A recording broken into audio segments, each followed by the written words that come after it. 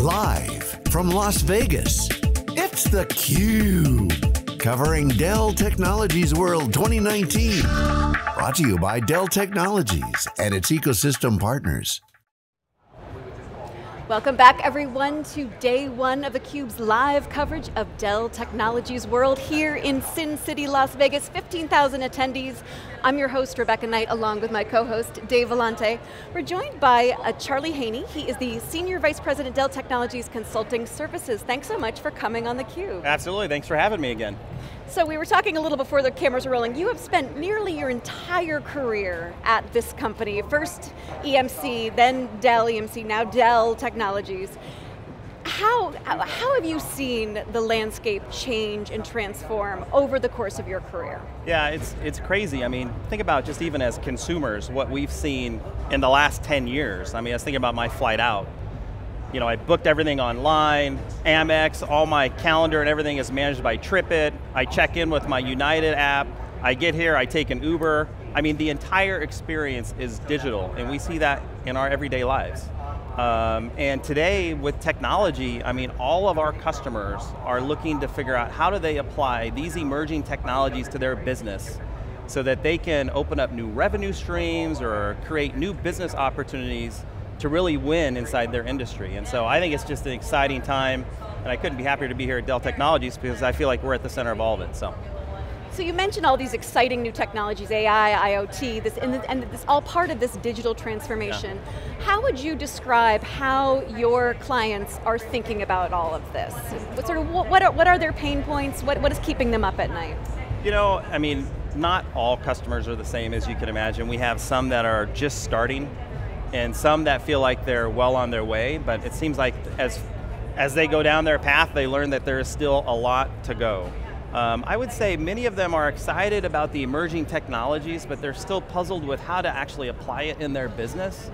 And things like multi-cloud, you know, while it has a great promise, they're also, you know, a little bit betwixt with how to actually manage and run this multi-cloud environment. So the new solutions like Dell Technologies Cloud and the promise to actually manage that and provide a single cloud plane across hybrid environments, on-prem, off-prem. You know, these are ways that as a technology company, we're able to help customers start to stitch these technologies together in a more seamless way to help enable what they're trying to do inside their business. So certainly the narrative you hear in the press, and no question comes from a lot of the technology companies, is you've got to transform digitally, if not, you're going to get disrupted. Most organizations you talk to have some kind of digital transformation strategy going on, but the reality is there are a number of industries that really haven't encountered disruption. Financial services is a good example, the defense industry, healthcare, it's probably ripe for disruption, but hasn't yet. But we certainly all believe it's coming, and we all believe it. Underlying that trend is data. Yeah. So I wonder what that discussion is like with customers. Is there a keen sense that they've got to do something, or is it really mixed? Is there a complacency in some industries? And what role do you guys play in sort of helping them squint through that? Yeah, I mean, we certainly find that customers that are trying to transform are looking at how do they take the data that oftentimes they already have and figure out how to actually consolidate it and get it into a well-run data platform first, so that then they can do analytics and they can actually get the business insights out of it to actually go do something on the digital side. And so oftentimes, you know, as an infrastructure company, right, we're helping them build the digital infrastructure for their data platform to enable their digital transformation initiatives. At the same time, we're helping on the IT side to actually drive out the cost of their IT to go capture the dollars to go enable and fund a lot of those digital transformation initiatives too. So there's kind of the data play, and then there's obviously the infrastructure play that enables and funds it. When we first started doing theCUBE, this is our 10th year, and back then if you talked about eliminating, you know, mundane infrastructure management tasks, a lot of people would tighten up and go, oh, that's my job you're talking about. Today, people are sort of embracing that because they realize there's a brighter future ahead. So maybe talk about that skills gap, what role you guys play in closing that gap. Is it just purely sort of, they outsource that? Are you teaching them how to fish? Yeah, it really varies, and I would agree with you. I mean, years ago, people were afraid of what might happen to them. And today, right, with the stats, most of our organizations that we talk to already leverage 5 or more clouds. right? Whether it's an on-prem or an off-prem cloud or a SaaS-based application. And so it's no longer afraid, it's like, it's reality, it's happening. And so for us, we're helping them figure out how to stitch those things together. Now our consulting services, we can either help them build the upfront strategy to actually build a roadmap and a plan of where they should go and how they should get there, as well as those iterations of actually executing and implementing, whether that is an IT transformation or a digital transformation plan. Oftentimes by us helping them build, we're actually enabling and helping them establish also an operating model of what is the people and process now that I need within the organization to actually start to deliver something like IT as a service. It's extremely different. And so then, obviously there's projects that we do jointly with organizations and customers and they learn as we go. And then obviously we have educational services if they want something that's more formal on that side. So here's talking about people, process, technology, and practitioners will tell you, people and process are the hardest, technology is the easiest part. You always hear that. Yeah. Having said that, technology catalyzes these changes, whether it's AI, 5G, IoT. So what are some of the catalysts that you're seeing today, and what kind of services are you guys providing?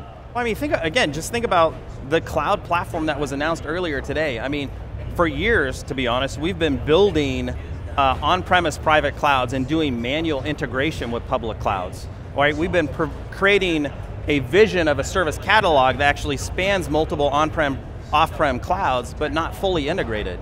Now we have an entire cloud plane that actually enables what you just said. And so the technology is starting to catch up to what we want to consume, which is IT as a service, on-prem or off-prem. But again, that will change those roles within IT. You're not going to have silo-based roles around server, storage, networking. You're going to have cloud operators that are stretching not just on-prem but off-prem technologies. Could be Azure, Google, AWS, whatever, right? And so those roles are drastically different, and how do we enable technology across those? And so as a consulting organization, we're helping define those roles as well as enable them and then build the platforms that ultimately deliver that service. So I want to ask you about innovation, because we learned that Dell's turning 35 next week. Yeah. That's sort of the start of middle age, where you get a little slower, get a little creakier. How do you stay on the cutting edge, and how do you make sure that you are thinking 4 steps ahead of your customers and what they will need next? It's amazing. I mean, obviously as an organization, we're investing $12 billion or more of R&D over the course of the last 3 years. I mean, the innovation and the funding for innovation is just continuing to pour. The synergies of bringing organizations like VMware and Dell EMC infrastructure together, or Pivotal or SecureWorks, I mean, it's the right blend and mixture of software and infrastructure that allows us to integrate. And by integrating, we can then innovate. And so I honestly think many times our customers are telling us what they need, and as long as we continue to be good listeners and we are delivering on what our customers are needing, with the technology investments we're making, we'll continue to innovate. So you guys announced had some announcements today around multi-cloud, the VMware cloud on Dell EMC. I want to ask you a question, Charlie, and then tie into that announcement. Is multi-cloud sort of a symptom of multi-vendor and line of business and shadow IT, or is it increasingly becoming a strategy? And if so, how do you see that strategy evolving? Well, I would say for the organization that hasn't built the right plan and strategy and is getting reactive, is really a reactive kind of plan, they're seeing all these clouds just kind of pop up and they're not integrated. So they're isolation of technologies in different locations. For those organizations that are building a strategy to figure out how to best leverage those technologies, it's completely different, right? And by doing that, we're able to go look at applications and do proactive cloud suitability studies and make sure that they're putting applications in the right locations to get the right benefits and cost advantage that they need. And that's a very different thing than IT waiting for the business to go invest in some SaaS model. So does there have to be a top-down edict for the latter vision to be realized? In other words, if the corner office isn't saying, hey, thou shalt pay attention to IT when they say this is our multi-cloud strategy, or can it actually happen from a grassroots level? I don't want to say it can't happen. Perhaps it could. I can tell you the customers that we've engaged with that are having the most success, absolutely it's starting at the board level, right? I mean, it is a top-down support and focus for the organization, I mean, there's going to be people challenges, as we've talked about, technology challenges, financial challenges.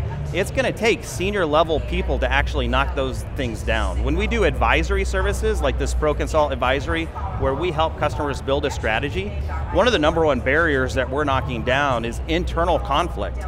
We bring people within the organization together with our subject matter expertise who have done this before, and oftentimes we can't get the organization itself to agree on what is the vision and the guiding principles of this multi-cloud strategy. And so that is oftentimes the biggest challenge and can't be done ground up. Oftentimes it does require a strong leadership team to actually support it, fund it, and then help remove those roadblocks. Is that a typical starting point for you guys? You'll go get an executive sponsor and then you'll organize a team and then... You know, that's always the cleanest. But again, as we just talked about, customers are in various places along that journey. So for us, it's important to figure out where they are, meet them where they are. If they're halfway down that, maybe it's just a course correction, maybe it's something where they're struggling with and we just need to help them with a particular area of it. We have customers all along that journey and our goal is just to help them get to the end of that, regardless of where we start. Great. Well, Charlie, thank you so much for coming on theCUBE. This was a great conversation. Absolutely, thanks for having me. I'm Rebecca Knight for Dave Vellante. We will have much more from day one of theCUBE's live coverage from Dell Technologies World here in Las Vegas coming up in just a little bit.